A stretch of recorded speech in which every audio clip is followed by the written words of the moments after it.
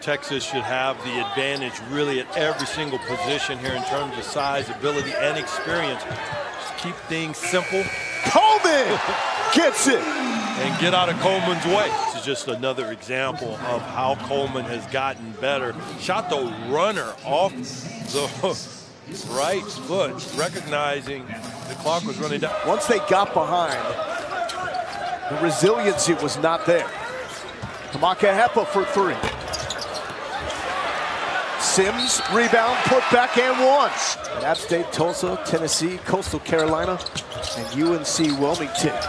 And the lob and the gather and the throwdown by Kai Jones. And they're going to force Texas to shoot threes and see if this is one of their nights.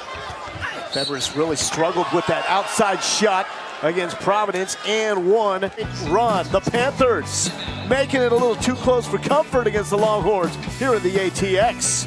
Both have played solidly.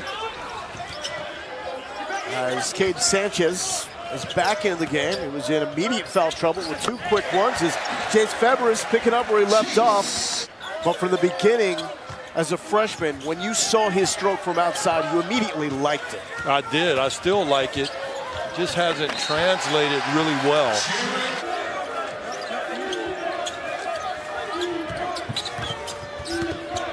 Baseline drive for Sanchez.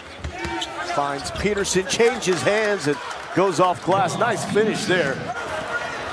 So, does a potential dominant second half mean anything? Does it carry through at all, in your opinion, to Big 12 play? And one at John Michael Wright on the three-point shot. I mean, they were only up three in the first half. So, blow by Matt Coleman. He's now in double digits with 10. West Virginia is back. Sims loses the handle, gets it back. 5 on the shot clock. Here's Kai Jones in traffic, but delivers. Both road games. Gets away.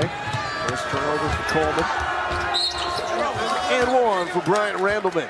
Made the point you'd rather get second place instead of win. I would rather lose in the national championship. Wait a minute. Do I get to finish? Yes, go. Oh, Febres finishes. More against a team like Providence because I think Royce can give this team a lot.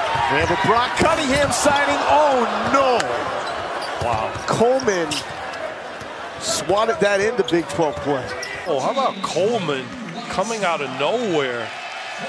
There's a nice big-time block there.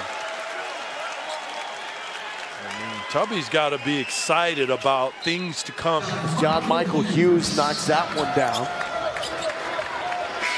And they pick up their 10th win of the season for the Longhorns. 10-2 going into Big 12 play.